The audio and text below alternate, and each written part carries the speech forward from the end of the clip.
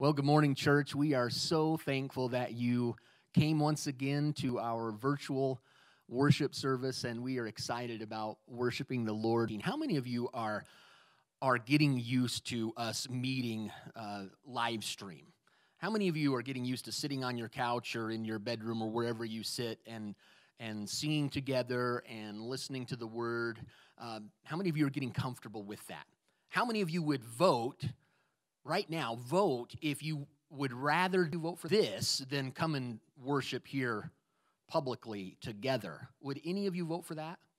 I don't see any hands raised. So, all right, I can only assume that we're looking forward to worshiping together. And as a matter of prayer, later on here in just a couple minutes, we're going to pray for our leaders, that they will have God's discernment and wisdom on when to start loosening some of these restrictions, and so that we can come together again and worship the Lord. But in the meantime, we are going to worship the Lord and honor Him. And I wanted to just refer to a passage of Scripture as we begin our worship service today in Nehemiah chapter 8. And as we look at Nehemiah, what we are going to see here is some powerful things. The nation of Israel had been taken captive for a long time, and they hadn't had an opportunity to worship the Lord in Jerusalem and in the temple. And so in Nehemiah, the account is of them coming back, rebuilding the wall, and then gathering together to hear the word of the Lord preached, to be able to sing praises and to bow down before the Lord. And I want to read Nehemiah chapter 8, verses 5 and 6, and then also verse 10 as we begin today. It says in verse 5, Ezra stood at the platform in full view of all people. When they saw him open the book, they all rose to their feet. Then Ezra praised the Lord, the great God, and all the people chanted, Amen, Amen, as they lifted their hands. And they bowed down and worshiped the Lord with their faces to the ground. Then Nehemiah said this to the people, This is a sacred day before our Lord. Don't be dejected and sad, for the joy of the Lord is our strength. No matter where we're at, no matter if we're sort of frustrated about not gathering, the joy of the Lord is our strength. And I pray that we can gather together in spirit again today and worship the Lord. Holy is the Lord. Sing with us, would you?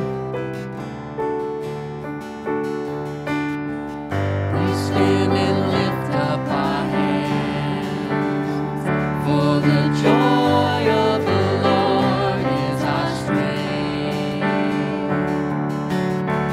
We bow down and worship Him now. How great, how awesome is He.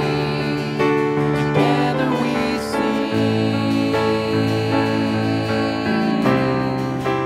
Everyone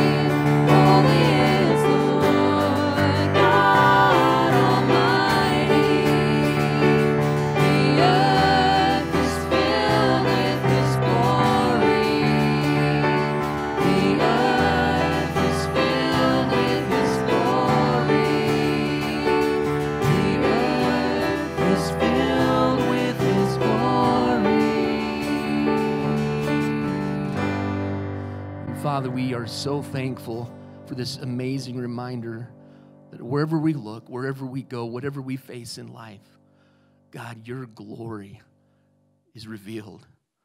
Lord, help us to not be blinded to it. Help us to not be distracted from it, but that we, with one voice as followers of Jesus, that we would give you the glory that you alone deserve. And Lord, we praise you that you've created us for such a thing as this. We ask that you would lead us and direct us and teach us and encourage us through this time together. In Jesus' name we pray. Amen. Well, before we continue with some singing today, I want to just highlight a few things that you can be reminded of. We have a few announcements, and again, if you're not receiving those announcements, just make sure that you get a hold of us here at the church or come by. Give us your email. We send it out in email form, and that in mind to keep you up to date with announcements and prayer requests, and so keep that in mind. We would love to hear from you if there's things we can be praying for you about. Some of you do communicate in those ways, and we would love to be able to communicate that to the rest of the church family as well. For a few announcements this week, we have one specific that I want to draw your attention to. Some of you know that we are going to have a worship night here at the church this Thursday. Now, you can't come here, obviously, but join us online, and Amanda Whitney and Caroline Jared are going to do a worship night, and it's going to begin at 7 o'clock on Facebook, and it's Facebook Live, and so you just go to Amanda Whitney's account, and you can see it there. Northwest Community Church is going to do a watch party as well, so one of the ways you can, if you have Facebook, you can log in and watch that, and so I'd encourage you to do that. They are taking requests, and so we sent out a link for you to click on, and some of you have sent in different songs to request that they sing. Some of you have sent in a lot of songs to sing. Some of you have actually sent in songs that are probably not going to be sung. Somebody asked if there could be the Beatles singing a song, and so I don't know that they're going to do that.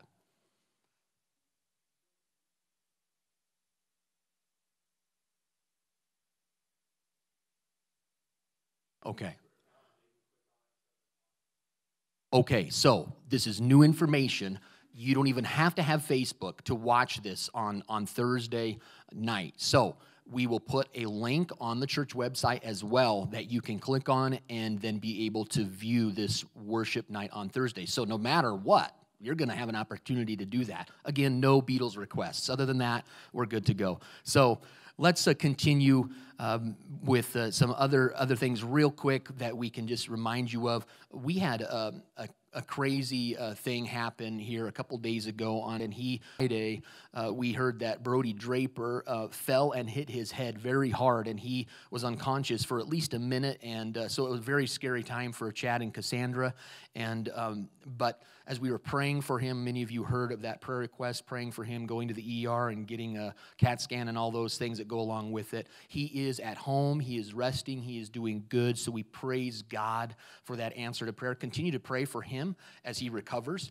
But he did have a very bad concussion, and so just pray that everything goes well and that his brain can heal and that there isn't any complications from that. So continue to pray for Brody and the rest of the Draper family as well. Remember to pray for our leaders. As I said, let's pray that the president and all those that are making these decisions for our country, and then the governors and the mayors and the local leadership, that they would have God's wisdom on when to loosen up some of these restrictions. And let's pray that it is sooner than later. We want to be safe, but we also want to be wise and discerning and not be overreactionary, and we want to gather again. We want to see your faces, and so join with me in praying for our leaders and that they would make the decisions that the Lord is leading them to make. And remember to pray for each other. I know so many of you are praying for one another. You're checking in. I just want to tell all of you how much I appreciate just the body of Christ functioning so well together through texting and communicating. You guys are doing so well at checking in on each other and praying for one another, going to the store for each other, and that is how the body functions together. And so remember to pray for one another, and that we would just be strengthened, that we would be safe, that we would be healthy, and that our spiritual walk with the Lord would increase during this time. So keep praying for one another. I'm going to pray right now, so would you just join me and let's go to the Lord. Father, we thank you for our time together today. We just praise you, God, that you are a good and faithful God. We thank you for the example of just protecting Brody. He's at home and hit his head. God, we thank you that it wasn't worse. We just praise you that he's at home and resting. Pray that you would just heal his head and that there wouldn't be any complications. Father, just a reminder that we are not in control of this life. And so we trust you for all of the ups and downs, that you are faithful and you remain the same. Father, I pray for our leaders. God, would you work and move in their hearts? Would you give them your wisdom? And God, would you cause them to seek you, that they would put their knees to the ground and their face down before you, and that they would worship you. And God, that you would give them your wisdom. Lead them, God, to make these decisions that would be a benefit to our country and to the world as a whole, that you would be in charge. God, we thank you for our leaders.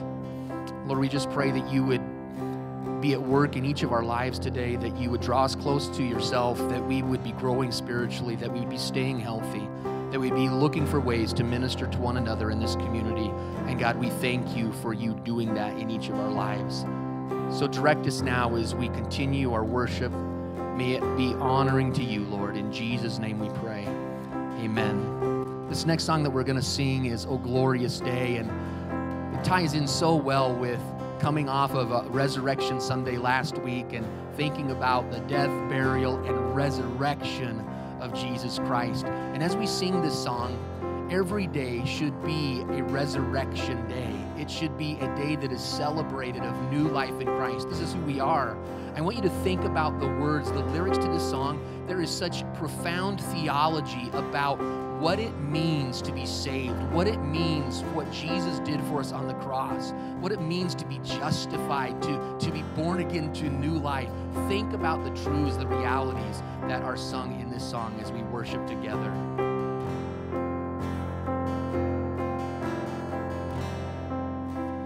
One day when heaven filled with his praises, one day when sin was as black as could be, Jesus came forth to be born of a virgin, dwelt among men, my example is he.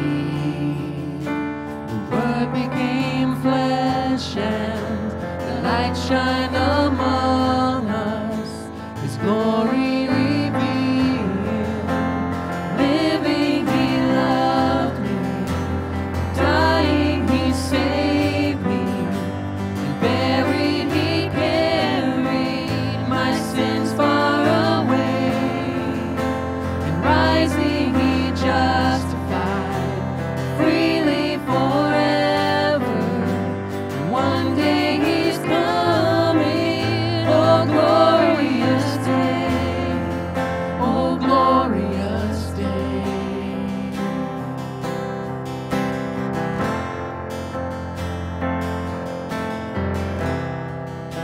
And one day they led him up Calvary's mountain, one day they nailed him to die on a tree, suffering anguish, despised and rejected, bearing our sins, my Redeemer is he. The hands that healed nations stretched out on a tree, he took the nails for me. Living he loved me, dying he saved me, and buried he carried my sins far away, and rising he justified freely forever.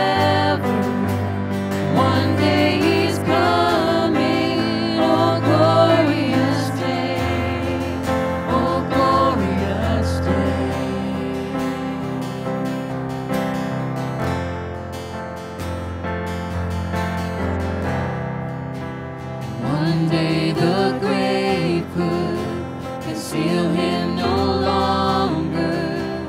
One day the stone rolled away from the door.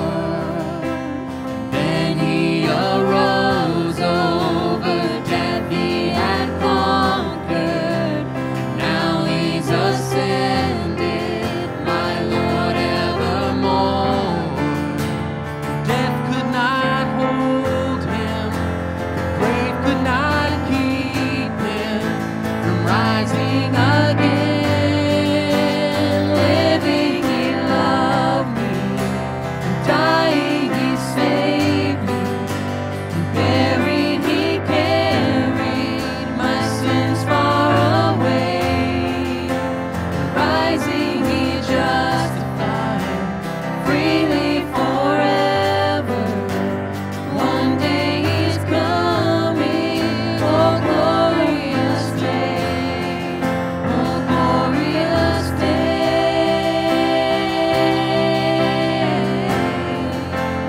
glorious day.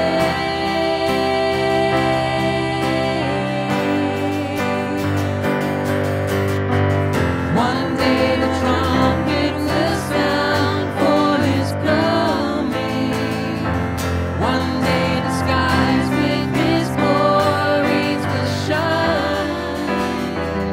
Wonderful day, my beloved one bringing. My Savior Jesus is mine. Living he loved me, dying he saved me, buried he carried my sins far away.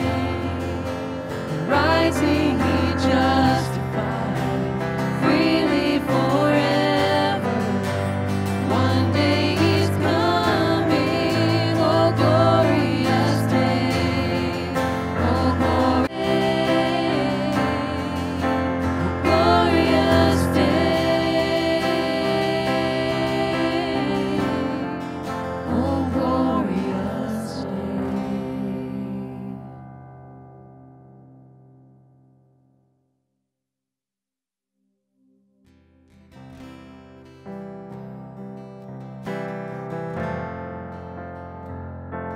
Would you just make this a prayer to the Lord today?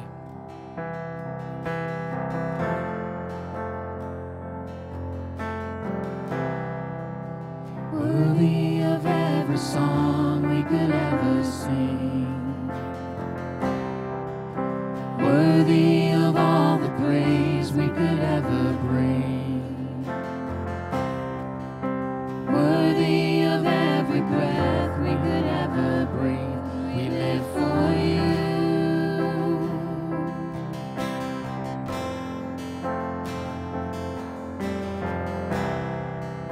Jesus, the name above every other name.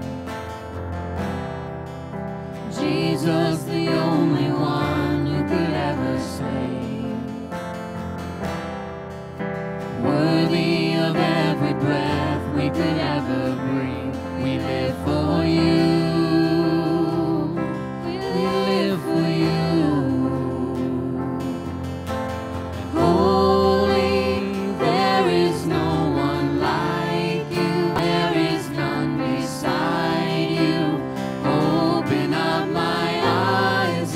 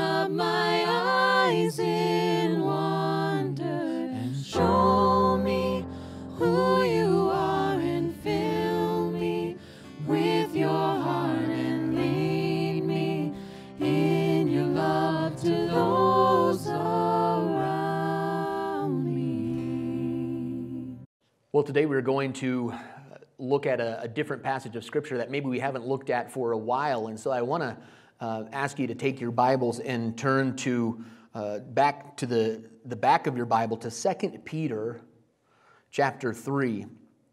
And over the next 2 weeks, we're going to be looking at verses 1 through 14.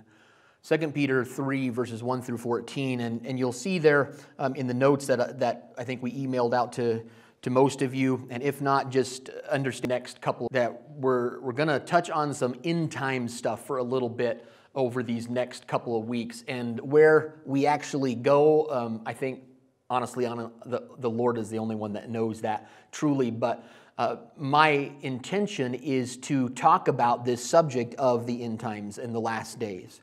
I've had a number of questions from different people. I've had different conversations with those that are wanting to know more about the last days and the end times, and what do these times look like, and are we living in the last days? And there's a lot of questions out there, especially when things aren't normal and we're living in a time where there's a little bit of upheaval and the people are getting sick and dying with the pandemic. And this is just one little thing of we look at history as a whole, how many times historically the human race has gone through periods like this, and much more severe and greater than that. And so, but nonetheless, when there's difficulties in our world and trials and tribulations, people naturally want to think about prophecies and end time stuff, especially those that know the Lord and believe that there will be a time when the Lord does bring a final judgment and returns for His followers. And so the questions have been asked at different times. Here recently especially, are we living in the last days? When will the Lord return?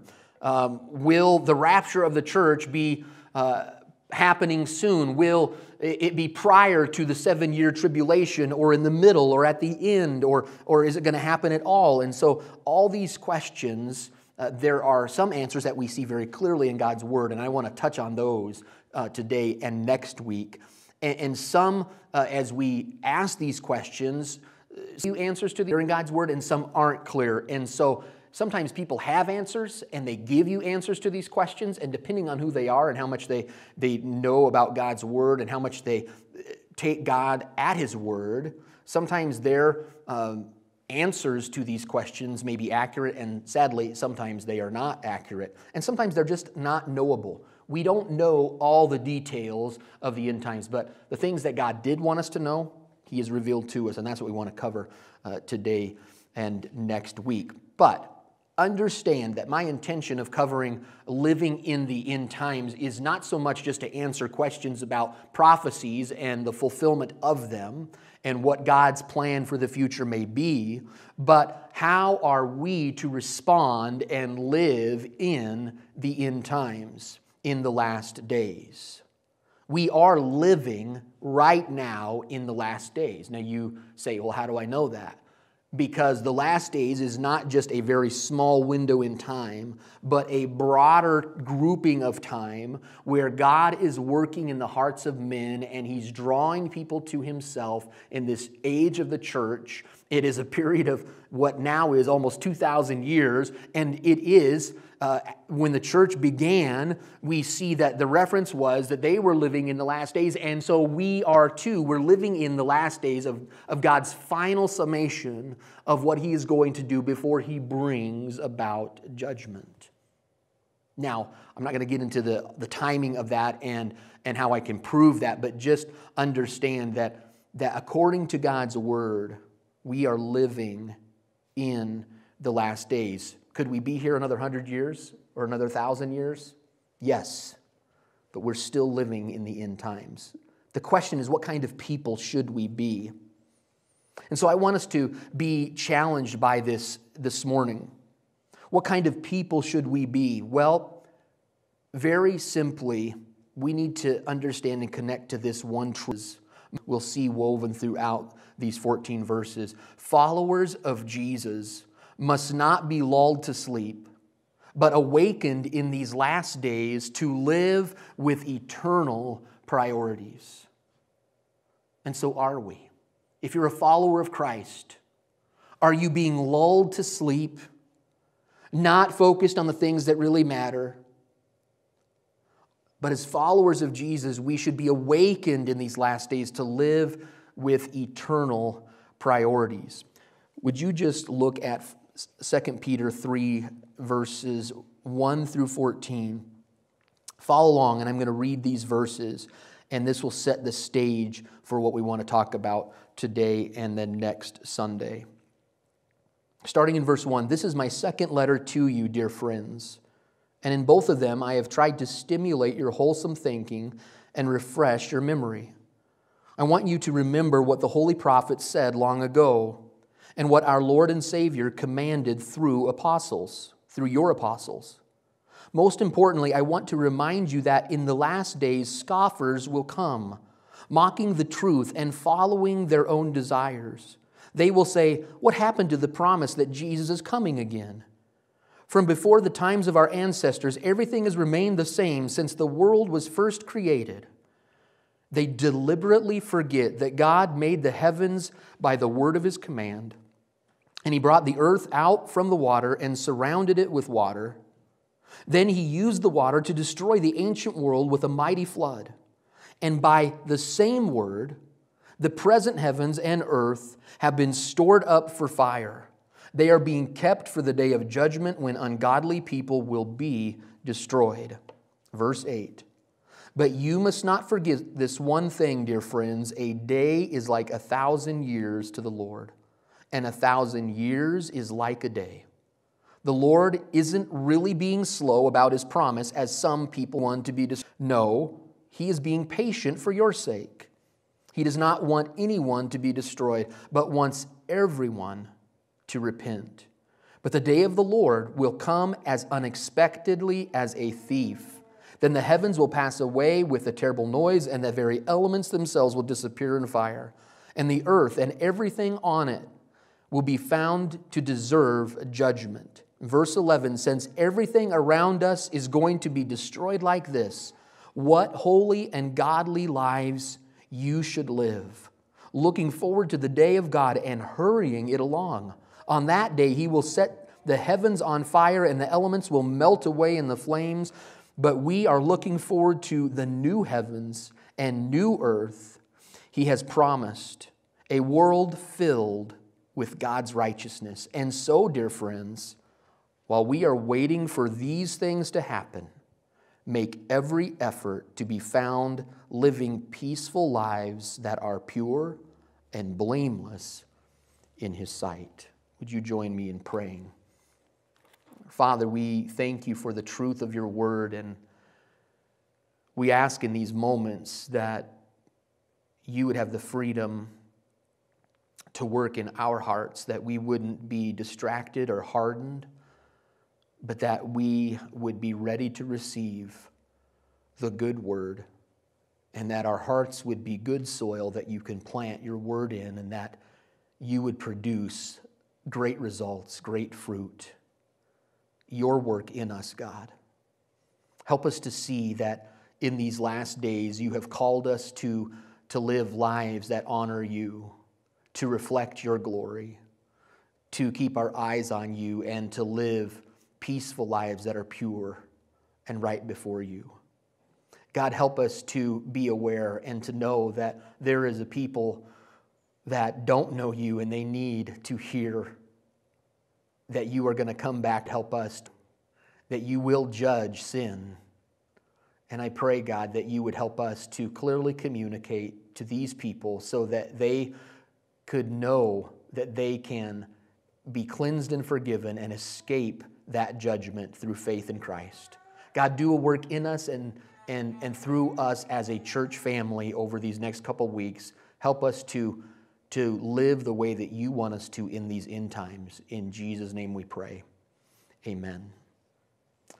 So today, as we think about this subject, as we think about living in the end times and the challenge for all of us as followers of Jesus to not be lulled to sleep, but awakened in these last days to live with eternal priorities, I want us to focus and think about what I think in these verses reveals three very specific eternal priorities that we should have, that we should be pursuing and allowing to be a part of our life every day. Three priorities. Let me just mention them briefly and then we'll get into them in more detail. In verses 1 through 7, the first priority that we're going to talk about is that we should wake up, not waste our time. That should be a priority of our lives, to wake up and not waste our time. Secondly, we should warn of God's work, not be weary. That should be a priority of our life, is to warn people that God is going to do a great work and He is going to judge, but before this judgment, He is patient. And so we shouldn't grow weary either, but be patient, waiting on God to do what He wants to do. And then thirdly, and we're going to cover this next week, thirdly, the third priority is that we should walk close to the Lord and not wander. So over the next 2 weeks, we will cover those three priorities. So I want us to go back and look at verses 1 through 7 now, and instead of being lulled to sleep, what should our first priority be? It should be that we should wake up, not waste our time. How many of us are wasting our time? How many of us go from day to day? At the end of the day, we look back on the day and we reflect on, well, what did I do today? And sometimes we are embarrassed and we wouldn't want to announce it on Facebook what we did today. No one should know that, well, I pretty much did nothing. I just sat in my pajamas. I didn't even comb my hair or brush my teeth, and I didn't do anything. Are we wasting our time? Well, as believers, we shouldn't be wasting our time. We should wake up. And I love this passage because this is exactly what Peter is calling the believers in the church to do here. We should wake up and not waste our time. Why? Well, he gives us the reason why we should wake up in verses 1 and 2. First of all, to think straight. We wake up so that we can think straight, so that we can have a clear head. Notice what he says. This is my second letter to you, dear friends, and in both of them I have tried, notice this, to stimulate your wholesome thinking. To stimulate, so that's the word there is to motivate, to light a fire, to get going, to cause someone to move from the stationary position of standing still and to get the inertia going and to move. We need to wake up. Sometimes in the morning, Anika will get up before me and she will turn on the coffee pot, and then she makes a pot of coffee and I can smell the coffee. Now, I said sometimes because it doesn't always happen that way. It's usually the reverse where I get up before she does. But I love it when I can wake up and smell coffee. And most of you know that I do enjoy a number of cups of coffee. But that coffee, one of the purposes that it serves is the smell and the aroma and the flavor, and then of course the stimulant of the caffeine that it is. It motivates, it stimulates, and Peter is calling us to be motivated.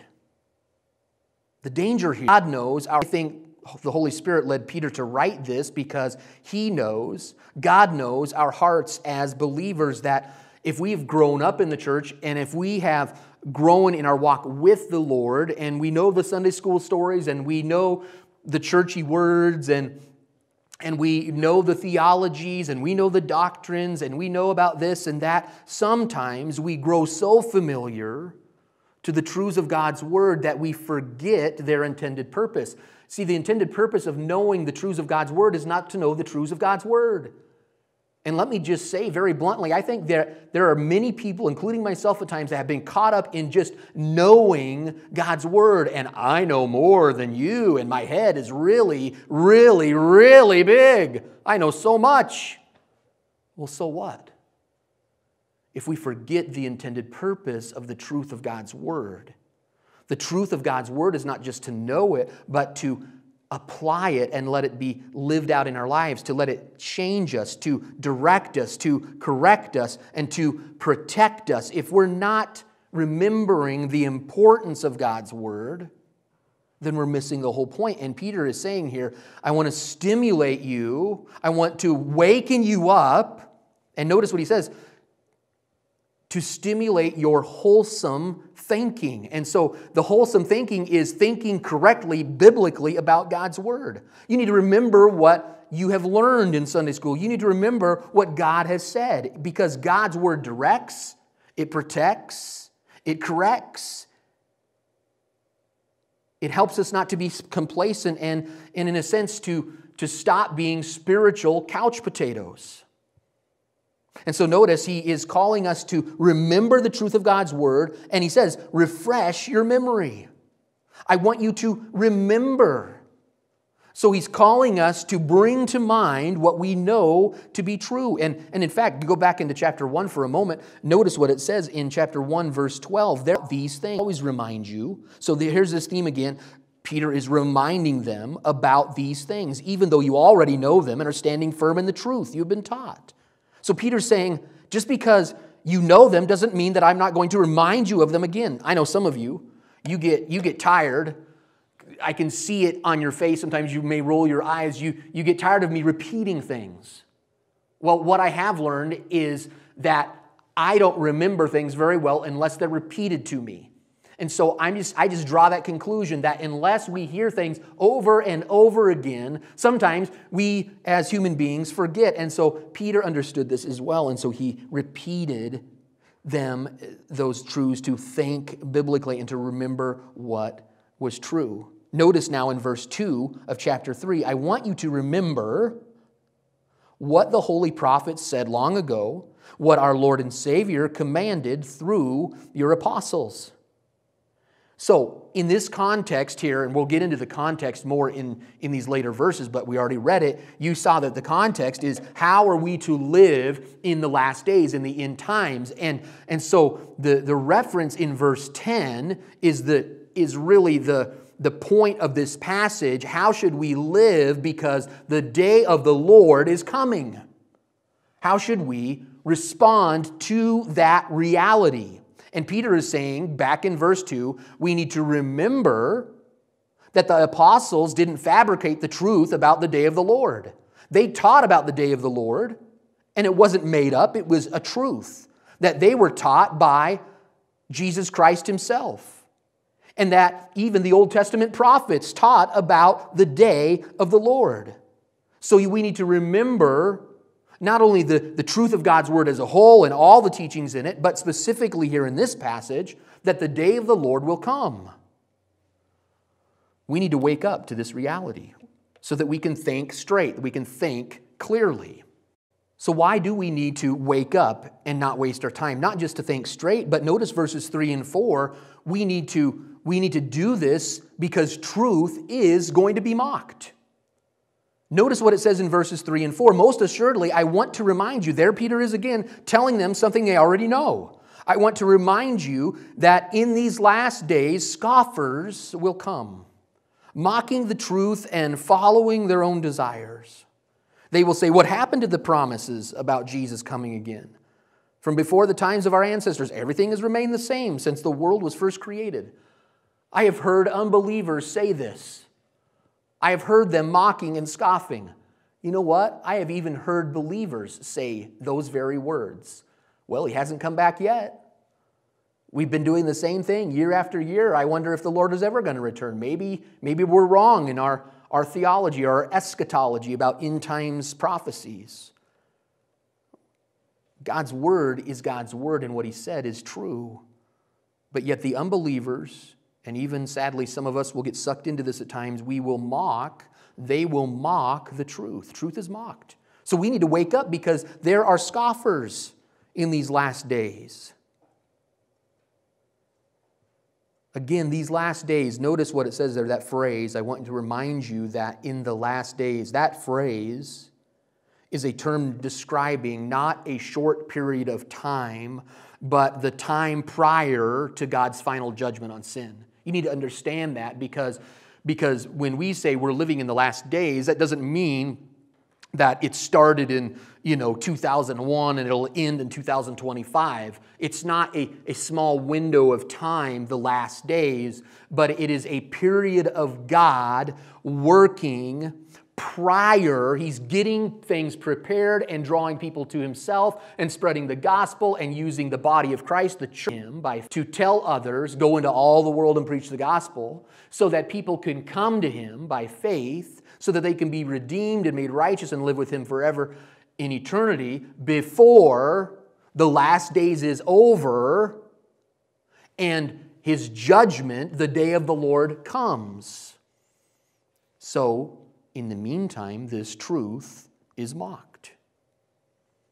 Notice these scoffers, these mockers, there in verse 3. Scoffers will come mocking the truth, and notice what they do. They mock the truth and they follow their own desires. You know, this starts to hit close to home, doesn't it? Because sometimes we will find ourselves in this category of being a scoffer. We mock the truth at times, depending on what it is, and we instead follow our own desires. What are our own desires? Well, it's the here and now. It's the appetites of the flesh. It's those things that are more important to me than God's plans and promises. And so I'm thinking about me and what's going to suffice and satisfy my life and the pleasures that I want to be a part of. And so that is the mindset of the scoffer. Are we there? Do we find ourselves there? We should definitely not be included in this, and yet I think sometimes we are. We're wasting our time, and we need to wake up to think clearly and to not mock the truth. But the truth will be mocked at times. So they say specifically, what happened to the promise? Nothing has changed. Jesus hasn't come back. And we need to be careful that that is not our attitude. Some of you, when you read this passage about scoffers mocking the truth and calling out Christians for what they believe about end times, you're reminded of a passage in 2 Timothy, and I want you to go there and notice the first 5 verses of 2 Timothy 3. It said, "You should know this, Timothy, that in the last days, and there will be very difficult times, for people will love only themselves and their money. They will be boastful and proud, scoffing at God, disobedient to their parents and ungrateful. They will consider nothing sacred. They will be unloving and unforgiving. They will slander others and have no self-control. They will be cruel and hate what is good. They will betray their friends, be reckless, be puffed up with pride, and love pleasure rather than God. They will act religious, but they will reject the power that could make them godly." And Paul warns Timothy to stay away from people like that. And we are warned as well. When you read a passage like that, you say, that was written in the early church in the first century, and Paul is saying they were living in the last days, and here we are almost 2,000 years later, still saying the same thing, and the same things that Paul and Timothy saw happening in the society around them is still happening today. People that don't know the Lord are going to act that way. And so it is our job to be aware of that and to not get sucked into that and to not follow suit by doing things and living a life of worldliness. But instead, we should wake up and not waste our time. Why? Because verses 5 through 7 clearly say that judgment has happened before and it's going to happen again. So we need to wake up. Notice what it says there in verse 5. They will deliberately forget what God made, that God made the heavens by the word of his command and brought the earth out of the water, and he surrounded it with water, and he used that water to destroy the ancient world, referring to the flood. And you go back in Peter's teachings and his epistles, and he refers to that time very specifically about God's judgment in the days of Noah. And in the same way that God judged the earth and the people on the earth, judge people, a great flood of water, God is at one time in the future going to judge people again, but not with water, but with fire, as it says there in verse 7. The point is that God is going to judge again. Just because it hasn't happened yet doesn't mean that it's not going to happen again. God has done it before, and he has promised to do it again. So, what is our response? We should be sober. We should have a reality check. We should wake up and not waste our time, because the time is getting short when God is going to once again judge the world. And what kind of people ought we to be? Notice in verse 11 through 14, it's the application of the truth of the day of the Lord that is coming. God's judgment is coming. Are we ready? Are we prepared? Are we telling others, and so on? Peter is calling the church, and the Spirit of God is calling us to wake up and not waste the short time that we have left, but to fulfill our purposes. So how are we doing? Are we thinking clearly? Are we standing firm, or are we mocking, scoffing God's word? Are we trusting that God is going to fulfill His promises? And in so prioritizing our lives accordingly. There's a second priority that I want us to look at in verses 8 through 10 in our time remaining this morning. Instead of being lulled to sleep, we should warn of God's work, not be weary. And so are we doing that? Are we warning of God's work? And I want us to see the work of God here. It's not discouraging, it's encouraging, it is motivating, but notice God in this. I want us to see the character, the attributes of God. Instead of growing weary, instead of losing hope, because that is by nature who we are, we should be encouraged and motivated and reminded, because of who cannot be is, it will encourage us to stay focused. We should warn of God's work and not be weary. Notice verse 8, but you must not forget this one thing, dear friends. A day is like 1,000 years to the Lord, and 1,000 years like a day. So, notice verse 8, He is eternal, and therefore, because He is not constrained by time, He is under control. And that's what Peter wants to remind us of. He says again, this theme of not forgetting. You must not forget this one thing. And then he talks about God being eternal. Here's that emphasis again. You see, knowing the truth isn't like riding a bike. Once you ride a bike, as everybody says, once you ride it, you can hop back on it even if you haven't ridden the bike for like 10 years. You can get back on if you're physically able. You don't forget. But when it comes to the truth of God's word, we easily forget. And so we have to constantly be reminded of what God has said. Notice the specific of this eternality. A day is like 1,000 years to the Lord. God doesn't operate on our timing. He's eternal. He is sovereign. And so His plans look like He's forgot or lost control. But time doesn't define the Lord, and it doesn't direct His decisions. He will do what He wants when it's His perfect timing. And so this is comforting to us. It's also aggravating as human beings because we are so time-oriented, so linear. And so it is second to us. We lose patience in just a split second. But God is looking at eternity as a whole. And so Peter is reminding us to think more like God and less like ourselves, and let God's perfect plan unfold, which means that we should be patient. And so in verse 9, we see this. We should warn and tell others of God's work and not be weary, because He's eternal and therefore under control. Verse 9, He's loving and therefore patient. Because God loves His creation, He doesn't want anyone to perish. He is patient, and that's why it looks slow to us. But God is saying, give me some time. Give those people time. I want people to come to faith in my Son and be born again and redeemed. Notice, the Lord, this is one of these verses that we should memorize it because it reminds us so much about the character, the heart of God. The Lord isn't really slow about His promise, as some people think. No, He is being patient for your sake. He does not want anyone to be destroyed, but wants everyone to repent.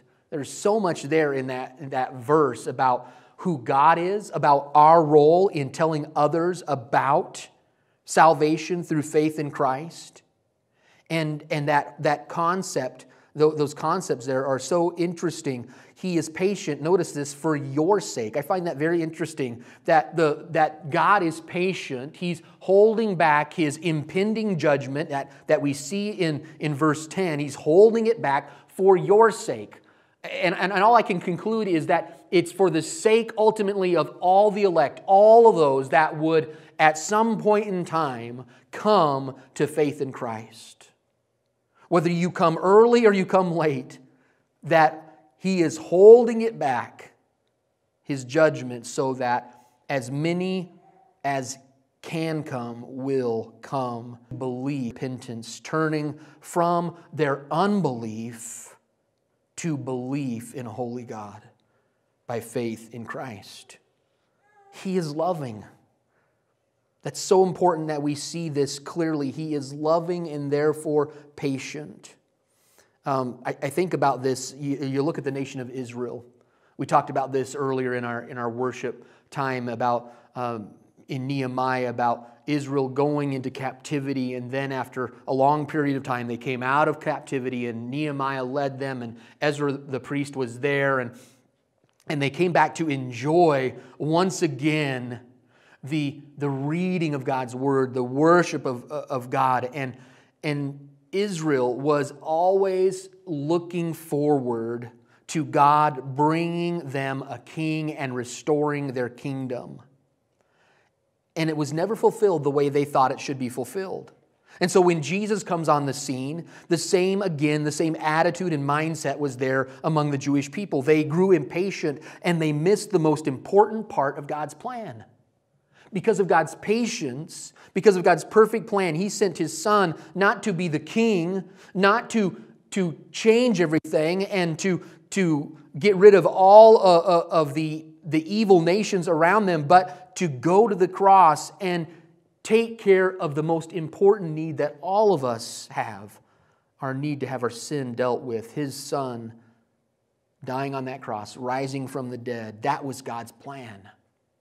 The nation of Israel missed that because they were impatient. They wanted restoration. They wanted a king. They didn't see that they needed a Savior before they needed a king.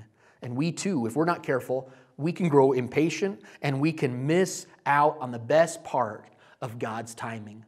To me, that comforts me. That challenges my own heart, that because God is loving and patient and I am not, sometimes I catch myself going, God, would you just return? Would you just take care of this and me, all this, and so that we can be with you? And God graciously has reminded me, I still have a plan and a purpose. And I don't want to miss out on maybe some of the best moments and years of my life and the life of this church and the life of the body of Christ as a whole, of the great things that God wants to do if we would just trust Him and be patient and watch Him work and allow Him to work. And so we should warn of God's work because He's eternal, because He's loving. And then lastly, in verse 10, because He's faithful. He's faithful and therefore will fulfill His promised judgment. Judgment is coming. And so before it comes, we warn of God's work, of His ultimate judgment. So here we come to the context of this whole passage about the day of the Lord. Notice in verse 10, but the day of the Lord will come as unexpectedly as a thief. It's unexpected to us, but it is the perfect timing for the Lord because God is faithful.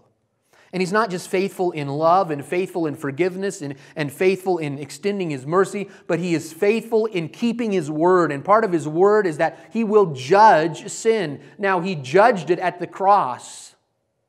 But we see throughout God's word in the Old Testament, in the Gospels, and in the New Testament, we see very clearly that God says that there will be a day, a time of God's judgment on the nations, the unbelievers that have rejected salvation through faith in Christ. And so we see this here in verse 10. The day of the Lord will come as a thief. It's unexpected. It's unpredictable. Only the Father knows. Jesus, after He rose from the dead and right before He ascended He was talking with the disciples, and this is what he said, because they were saying, is now the time to restore the kingdom? And Jesus' response in verse 7 of Acts 1, he says, the Father alone has the authority to know when these things occur. They are not for you to know. And so it's going to come unexpectedly. But let's answer this question briefly. What is the day of the Lord? Well, there's a lot to this, and we don't have time to cover it all, but let me just cut to the chase. I believe Scripture clearly teaches, as you study this out, that the day of the Lord is also described as the time of Jacob's trouble in Jeremiah 30 and verse 7, in Daniel chapter 12 and verse 1, and other passages that refer, especially in the Old Testament, to the time of Jacob's trouble or Israel's trouble. In the New Testament, in other passages, what we see is the time of Jacob's trouble is also referred to as the tribulation. Not tribulations or times of trial, but specifically to the 7-year tribulation that God will pour out judgment on the nations. The day of the Lord, the day is not an actual day. It's a period of time where God will fulfill His promised judgment. So we are living in the end times. We are living in the last days. But then the day of the Lord is different than the last days. It's like here the last days have come to an end, and now the day of judgment has come, and it's the beginning of another period of time, the 7-year tribulation where God does pour out His judgment. Now Jesus taught about this day of God's judgment, in different passages. Matthew 24, again, you're going to have to look this up on your own and do some studying, and I would encourage you to do that because we're going to talk about this next week as well. Matthew 24, verses 36 through 42.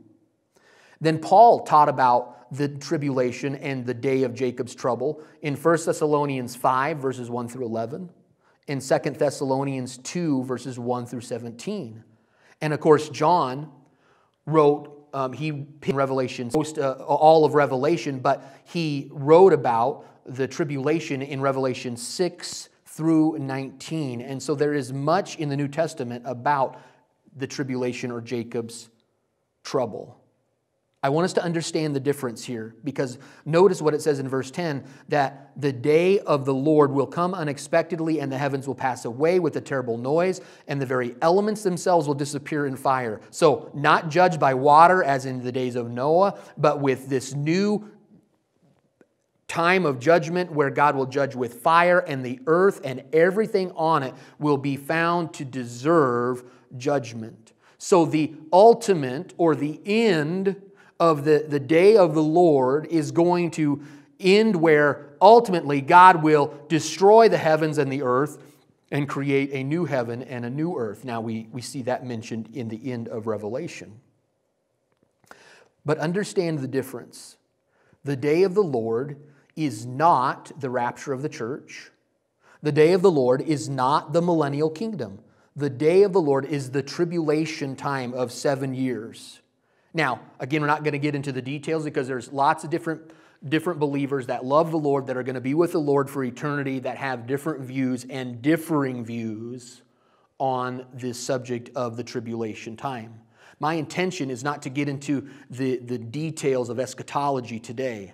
My intention is to help us to understand that because God will judge the earth and He will bring judgment upon those that are unbelievers in that time, what type of people, how should we respond, how should we react, knowing, what priority should we have, knowing that these things are going to come about?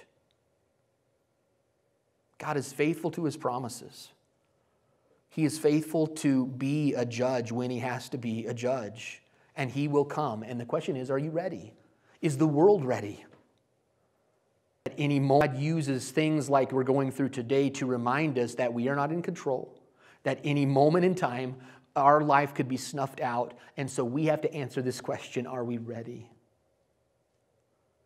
Because God is eternal, because God is lovingly patient, and yet faithful to be that judge, what should our attitude toward Him and toward others be? Very simply, we need to trust Him. and we need to tell others. Next week, we will look at more details in verses 11 through 14 of how we should then live our lives, not only in telling others, because verse 9 clearly says, because of God's patience, we should go and tell others. But how should we then live our own lives? Should we waste our time? Or should we be about and have the priorities of God's business and His perfect plan for our life and the life of the church? You see, we have a perfect opportunity in these times in which we live to tell others about Him, and that God would use these times to help people see their need of Jesus and that they would put their faith in Him. Are we willing to do that? Can you think of people that are your relatives or people at work or your neighbors, whoever it may be, that you know they don't have a relationship with Jesus Christ? They have not put their faith in Him. Could you start by praying for them? Could you pray for opportunities to go to them and talk to them? And that God has promised to give you the words to say, that you can tell them that there's a day of judgment coming, and we want you to be on the other side of that judgment, standing with Him as your Lord, not as the one that's going to judge you. And it's only by faith in Christ. And for any of you that are listening, that you are thinking about this, and you know that you have not put your faith in Christ, that you would do that you would deal with your sin, and that you would turn to the one that has already dealt with it at the cross. Let's pray, and then next week we'll pick it up right there in verse 11. Father, we thank you for your time, our reminders, and we thank you for your word, and we just praise you for just these amazing reminders. Lord, we look forward to just the unfolding of your plan. But God, as we look and we see what part of your plan is, we see a devastation, we see destruction, we see fire purifying. And so, God, we pray that in these last days, before your judgment comes on the earth, God, would you help us to make sure that we are right with you, and that we would be willing to sacrifice our own selfishness and our own insecurities and tell others that need to hear of Jesus, that we would be willing to go and tell them. Father, that you would continue to be patient, and that you would continue to draw people in repentance, in faith, to your Son Jesus for the forgiveness of sin, and that we can see the church growing and multiplying, and more, thousands and millions of people coming to faith in Christ before the day of the Lord. We give you the glory and the praise, and we look forward to that day when we will see you face to face. In Jesus' name we pray. Amen.